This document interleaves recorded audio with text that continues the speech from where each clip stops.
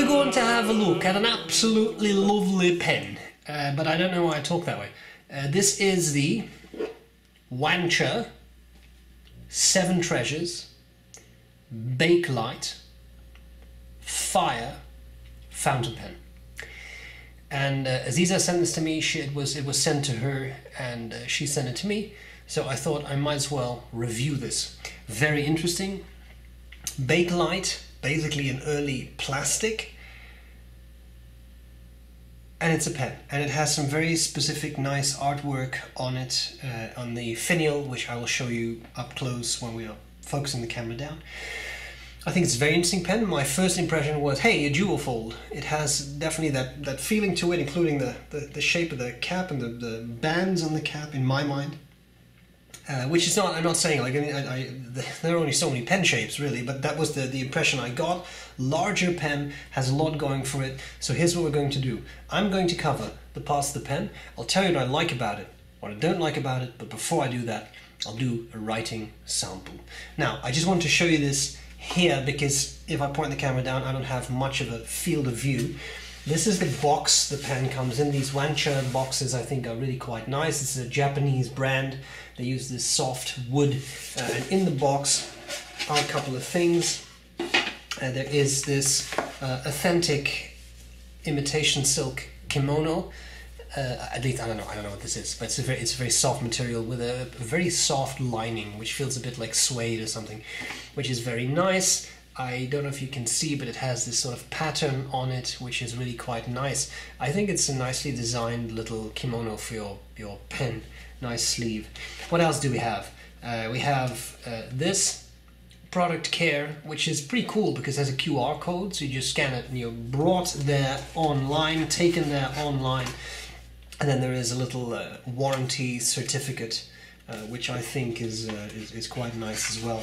And this beautiful, what shall we call that, burgundy, nice red vermilion maybe? Anyway, nice red lining, which I think is really cool. So, having said that, let's tilt the camera down, let's look at the actual parts of the pen, see how it writes. Let's do it. I'll talk a bit more about the pen when I point it down, but I think it's easier, it's nicer for you to look at the pen than look at my face, so let's do that.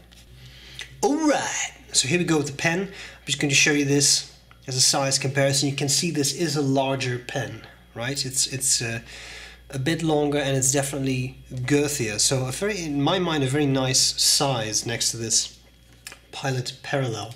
Okay, so what does that to say about this pen?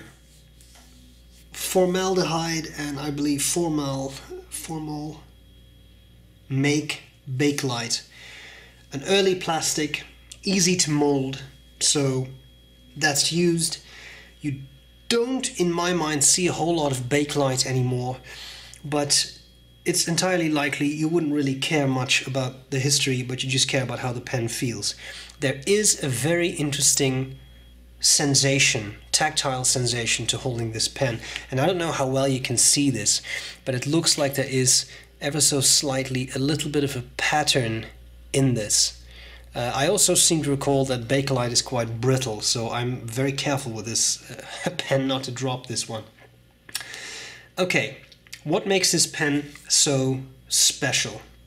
Well, it's called 7 Treasures, and that is because in the finial, that's something we really need to talk about for a bit, is this beautiful piece of artwork, and this is Shippoyaki. Now, I may mispronounce that.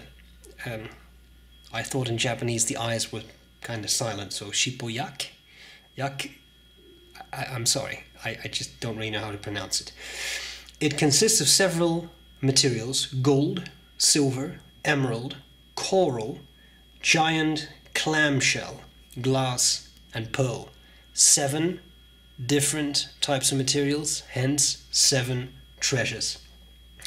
That is combined, it is applied to a copper surface, and then it's baked. And Okagaki Yukie is the master artisan who makes these things. So that, I think, is really what sets this pen apart, and I will say it's beautiful. I'll be honest, it's not a technique I had ever heard of, but that's obviously just like a gap in my knowledge.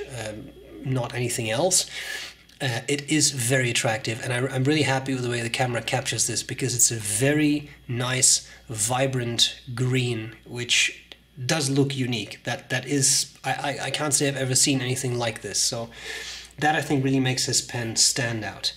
It's a piston-filled pen. It holds 1.1 milliliters of ink. It has an ebonite feed, and it has a steel nib. If you purchase this pen with the steel nib, it's $300 US.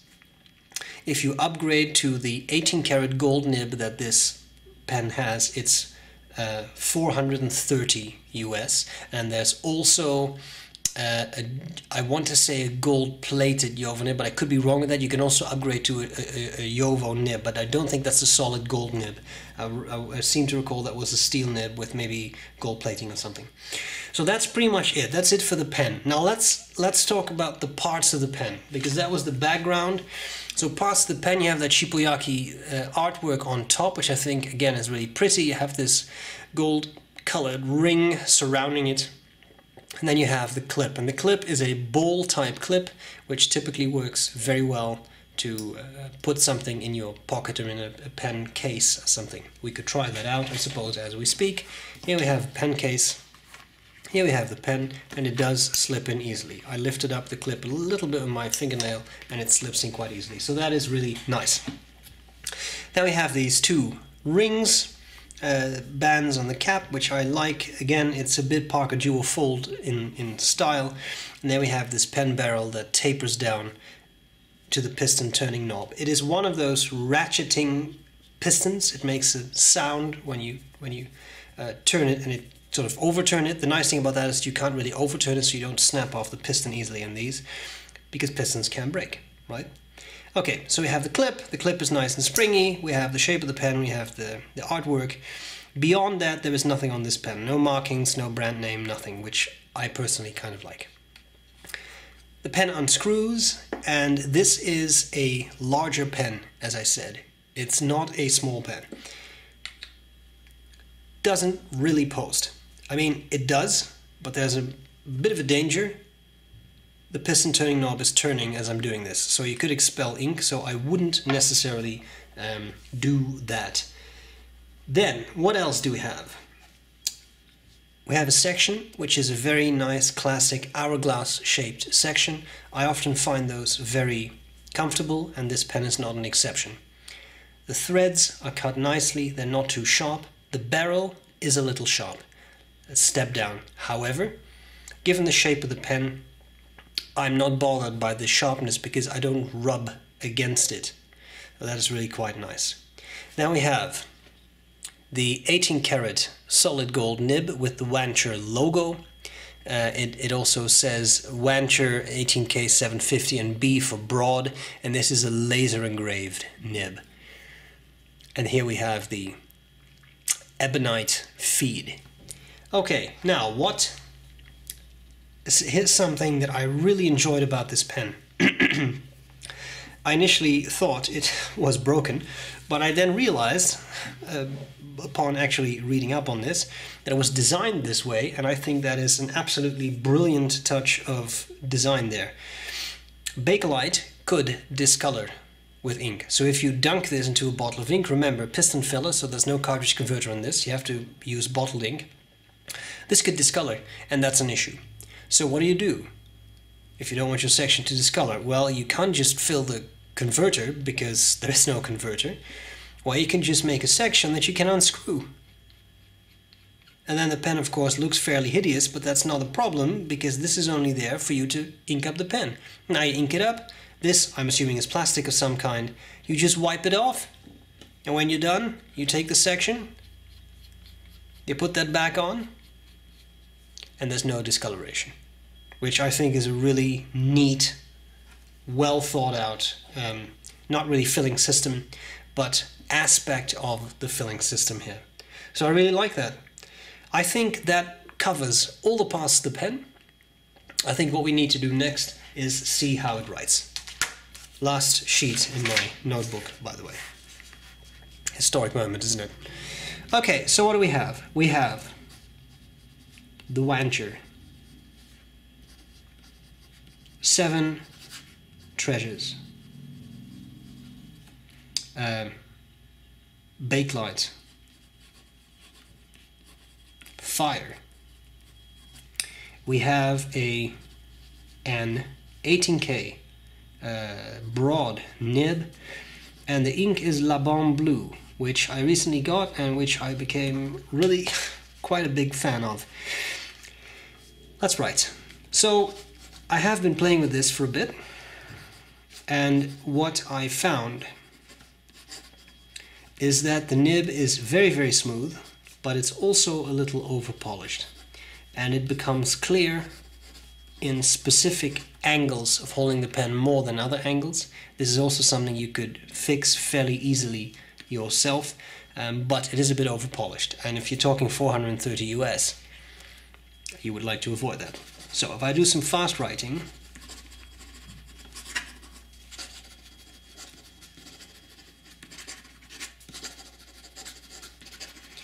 it does pretty well, and I think my natural writing angle is very well suited for this pen, so I have no issues. But Aziza has used this pen and she did run into trouble with the pen skipping quite a bit, so it may have been just her angle. It's a bit different from mine, so I'm just providing that as extra input for you. Again, this is not a big deal. It is something you can get fixed or you can fix yourself, but of course, at a certain price, you would kind of like that to be fantastic out of the box. I will say it is very smooth, but that's the point, right? With over polishing, you get a very smooth nib, but it's because over polished, it's a bit prone to skipping and such. You see, it's not the wettest writer in the world, but one thing I will say, these are fairly thin tines. There is a bit of line variation. Now, it's not advertised as a flex nib, so we are going to be very, very careful, right? But even with a bit of pressure, I'm really not putting on much pressure. You can see that quite a bit of funky line variation is possible. So that if that is something you enjoy, that sort of added character to your writing with a nib that is a little bouncy, then this is really a good nib for you, I think, because it is very pleasant, I will say that, and it does respond very nicely. Finally, we have, that was a hard start there, but then I did push it a bit there. There is the reverse writing.